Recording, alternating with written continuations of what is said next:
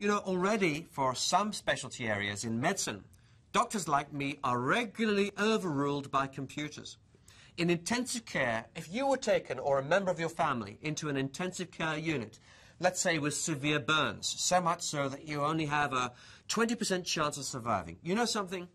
The computer algorithms that have been developed are so powerful that they are more effective, more accurate, more of the time than any physician is likely to be.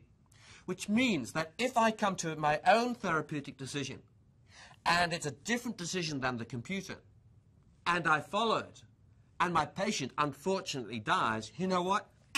I will be up before the judges, I will be sued in a court of law, and the first thing the relatives will ask me is, Dr. Dixon, did you consult your computer? And I say, yes, I did. Did you follow the instructions on the computer? No, I did not. Well, do you not think that that might have contributed to the death of your patient? And where's my defense? So you can see that in future, it's going to become increasingly difficult to resist the onslaught of digital diagnosis. But if the doctor is forced to follow digital diagnosis from the computer, then the patient may also have access to the same algorithm.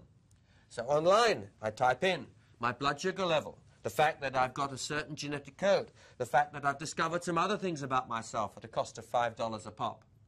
Put them in, and out comes the same algorithm, the same management program, and I can make then my own decisions. So we are entering a do-it-yourself health world.